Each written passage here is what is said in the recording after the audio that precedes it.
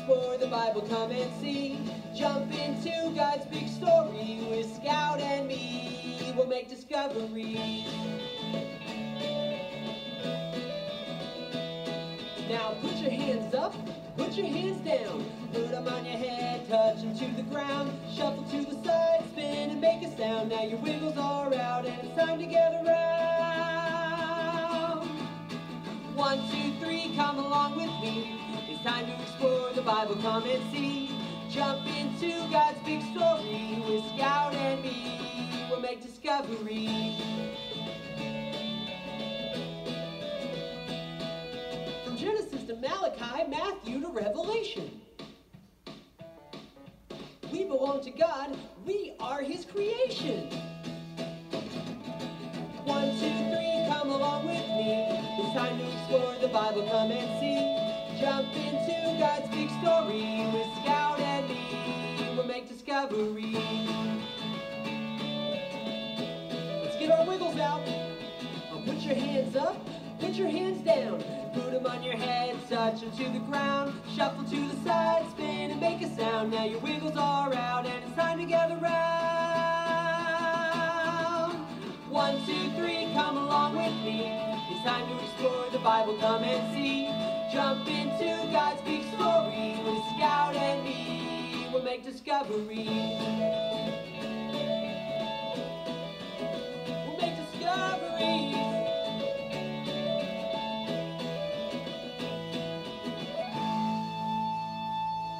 Remember a verse together.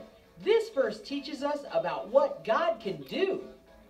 God is able to do far more than we could ever ask for or imagine. He does everything by His power that is working in us. Ephesians 3:20. Hey, great job. Let's do it again. God is able to do far more than we could ever ask for or imagine. He does everything by His power that is working in us. Ephesians 3:20. Ooh, nice work, everybody. Hey guys, good morning. How are you today? A little warm today, but we're going to make it through this day, right? Sun is shining, at least right now. And just want you to have a good time listening to our story today. And we're going to be talking about shepherds and their sheep. And at first when I saw this, I thought it was about the story of the lost sheep, but it's not. It's a different thing to think about here. So I want you to really pay attention to this story today. Our paper, if you have it in front of you, you're looking for your hidden word. They are hidden in the little rocky pathy here that's very dark, but it says the word, what do you think? Shepherd, yes. And I know most of you know what a shepherd is if you've been in my class, and those that haven't, I'm sure maybe you might have heard this story of the 23rd Psalm, but a shepherd is someone who takes care of their sheep, and that makes sure that the sheep are well fed and they're well taken care of and they're kept really safe. And did you know that God is our shepherd? Well, we're going to hear about that in our story today. All right, so I want you to listen really good, okay?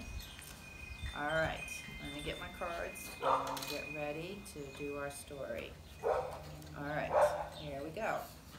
All right. There was a little child who asked her parents what God was like. Her parents smiled and they said, "Come with us outside." And when they went outside, they saw a shepherd. They must be living in where shepherds are and where their sheep, and the little girl wanted to know what a shepherd was. And so what they saw was a little boy taking care of his sheep. Okay, we're going to use that card many times today. But in the Bible, there's a psalm, and it's the 23rd Psalm, that teaches us about our relationship with God. It is similar to how a shepherd cares for his sheep. So let's watch and see if we can discover the nature of God and the character of God, okay? The shepherd was leading the sheep to the fields of green grass, and he led them to that, and also a quiet stream. There's a stream running through the valley there, and we're going to find out what both of those things are, okay? All right. Look, the shepherd is finding a good place where the sheep can eat and drink. He's making sure his sheep are well fed. The girl realized God is like a good shepherd. He takes care of our needs too and makes sure we are provided for. The shepherd, when watching him, began to lead the sheep onto a path across the field. And this is the path that they led them across the field. The girl's parents told her that God helps us lead us onto the right path, just like the shepherd. He cares about us and wants us traveling on the right road. We have to listen to God's voice and follow his direction. So I'm going to lay that over here. Okay. On the path ahead was a dark tunnel. The sheep were very frightened, but the shepherd walked right by the sheep as they went through this scary path. Now, it was really dark on the sides, kind of fell off on the sides, and the sheep looked like they weren't safe. They kind of had that in their heads, they weren't safe, I guess. The parents encouraged the girl by reminding her that sometimes in life we have to go through difficult and hard situations. Now, if you stop and think about that, what are we going through? We're going through this COVID thing that is keeping us from all kinds of things, and we might be a little afraid of what's happening each day. Why is it taking so long? We've been in the house a long time. You know, we can't go to our favorite parks sometimes, or amusement parks and things, because it's just not safe. So it's sort of like that, okay? We don't have to be afraid. Remember, we've talked about that, how we don't have to be afraid, that God is with us, just like the shepherd. When the shepherd walked with his sheep and made sure that he was on a good path, he had to sometimes pass through this, but the shepherd was going to take care of him, wasn't he? So we don't have to be afraid. God will be with us, just like this shepherd walked the sheep through the dark, dark tunnel. Well, on the other side of this tunnel, there was another path. Okay, we're going to make believe this is a double path, okay? Well, there was another path that they had to go through, and it was a safe path.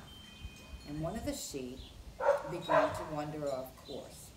Now you think, it doesn't show a lot of sheep here, but the shepherd has lots and lots and lots of sheep out in the field with him. So the shepherd had to use his rod and staff, okay? Now it shows the rod here kind of small, but I think it's a little bigger than that. But and the staff, the hook thing here, remember that the hook, some of you were in my class, and I showed them that the hook was to gather the sheep in, put it around his neck, and pull him in, like, come back here and behave and pay attention. And that's what we did. And when I did that, I was using a cane back then because I had just had knee surgery, and I used the end of my cane to show you how to do that. But some of you may not know that, but that's kind of like, if you've seen a cane, that's kind of what it looks like. So he took care of his sheep and pulled them back in, and that's really cool. So the sheep began to wander off course, and the shepherd used the rod and the staff to get them back on the path. The girl looked very confused. The rod and the staff didn't look like a comforting objects. Remember I said it really was, though. A rod and staff provides guidance and correction to the sheep and to keep them safe. And a shepherd knows what is best for his flock. His sheep must learn how to follow and obey the shepherd's directions. Sometimes we need correction too when we wander from God's path. We need to obey and follow God's direction because we trust God knows what's best for our lives. Now, I know we're young and we follow our parents' directions, and sometimes they tell us to do something or come here and we decide we're just going to go do what we want to do. So that's sort of like the sheep. And our parents are following God's direction and they're trying to help us and teach us to follow God, and they will use that example too probably and say, we need to follow God just like you need to follow me. You need to pay attention. You need to understand when I say come, you come, So, or you do, you have to do. It's sometimes not easy, is it? It's hard. And we need to try to obey. Well, the shepherd in this time would take some oil and they would pour it on the sheep. Now, this oil, remember, always comes in a jar or something, and he would have it with him, maybe in a, I don't know if they would use kind of a baggy thingamajig to, I forget what that's called, I meant to look that up, carry it with them, and they would pour the oil on the sheep and onto their heads. Now, I kind of looked that up. It didn't say it in my story because I was like, you're probably saying, why are they pouring oil on their heads? And they would pour it on their heads to, especially like around their nose and stuff, because the flies would gather. I don't like flies. The minute I put food out here, the flies just come right out here, bother me like crazy. Gage gets all upset. He don't like the flies on his food. So we try to put something out that keeps the flies away. I don't put oil, but that might work. I don't know. But they put the oil on them because the flies would go up in their nose, and they would send the flies up in there, and then they would, have babies and stuff, and they would cause all kinds of bad things in there, and their brains would all get confused, and they wouldn't know which way to go and stuff. So the oil was a way to anoint the sheep. And at that time, I don't know if any of you have ever seen anybody be anointed in our church, if they're sick or if they just want God's, inner peace or whatever, and then the pastor will put oil on their foreheads and that. And it is an anointing to, reminds us of the many blessings that God will provide for his sheep, and we are his sheep. Did you know that? We are his sheep, just like those sheep. God's the shepherd, we are the sheep, and God anoints and chooses us to be his children. He wants to pour out blessings in our lives, so they would pour that on them, and it was just like a symbol that they knew that God was in charge, or the shepherd was in charge and was caring for them. He would care so that they don't have a problem. And God does that for us. He cares for us, and he watches over us. And he doesn't want bad things to happen to us. And he wants us to feel his blessings all the time. So the little girl begins to realize how much the shepherd loved his sheep, and how he was always watching out for the animals and the bugs and anything that would keep the sheep from being safe, and he would take care of them. And it's God is our shepherd, like I just said, and his love is even greater, so much greater than the shepherd for his sheep. He cares about us immensely. He just watches over us all the time. And her parents explained how God wants to have a relationship with each of us. And when we choose to follow Jesus,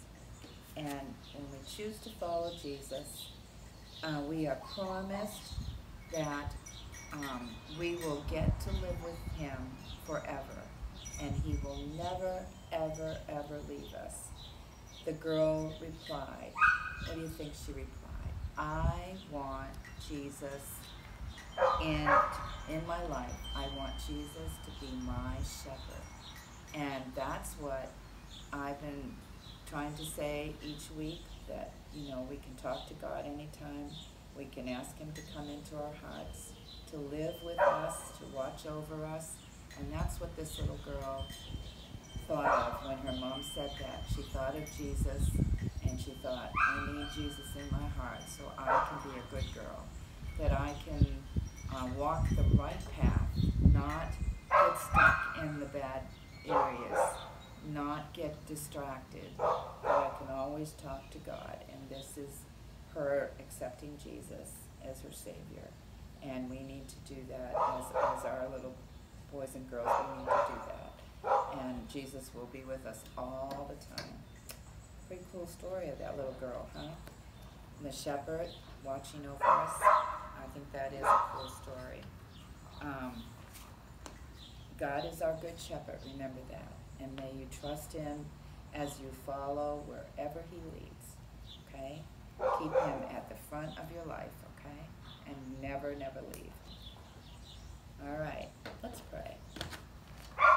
Dear Jesus, thank you for being our good shepherd. Thank you for watching over us. Thank you for taking care of us daily, that we go through the dark times in our life and we go through the good times. It doesn't matter. You're there. You're watching over us. You know each step we take and each path we follow, and that you will be there for us. Thank you for all this week, and we ask this in your precious name. Amen. And I'm sorry if the dog next door was barking. He's out there wanting some company. All right, you guys have a great, great day, and I love you. Hey, boys and girls, just a little bit more. We have a little video of some sheep and a shepherd, and I thought you might enjoy watching that. That goes along with our story. So pay close attention, and again, have a great week. Hey friends, welcome back to another episode of the Totally Kids Show. Today, we're going to be hanging out and learning about some cute little guys that have been around for a long time. They've been around for so long, they were there when Jesus was born. Today, we're going to be learning about sheep.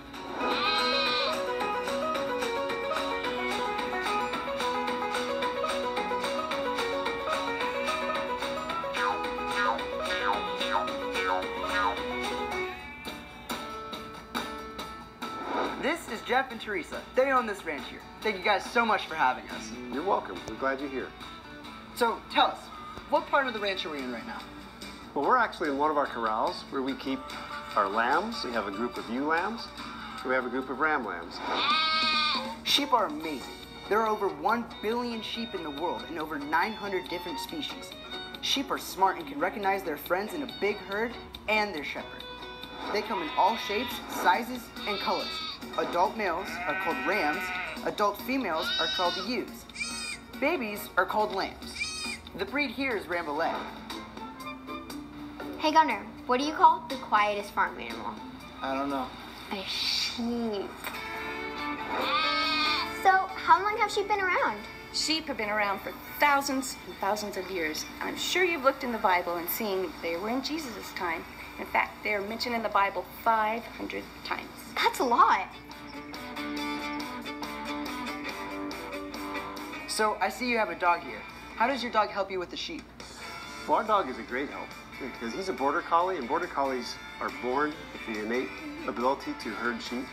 So what we did is we taught him a few different commands, and he now goes out and helps us bring sheep in, put them in pens. He is such a good help. He would rather work the sheep than eat or do anything else. Would you like to see him work? Oh yeah, that'd be awesome. All right, we'll go put him to work.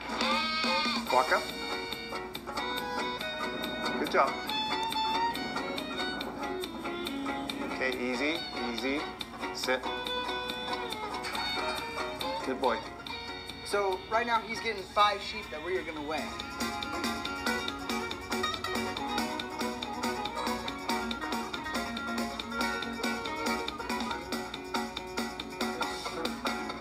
We'll put this guy in. All right. So he's in the scale. So this sheep weighs 151 pounds.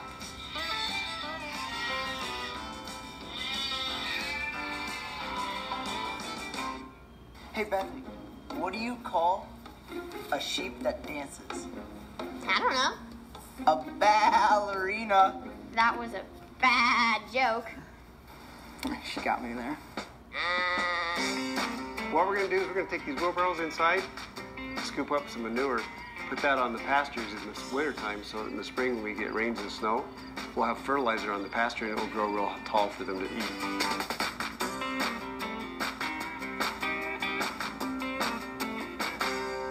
So, what's the sheep's names? Well, only a few of the sheep have names if they're very special. Like we have one sheep that is named Panda. We have another one that's called Roly Poly. The majority of them don't have any name at all.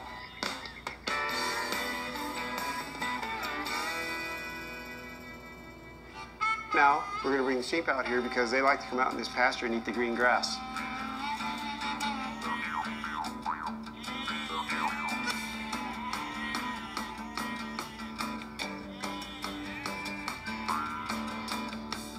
Sheep eat grass and other pasture plants. They spend about 7 hours eating 2 to 4 pounds of food each day.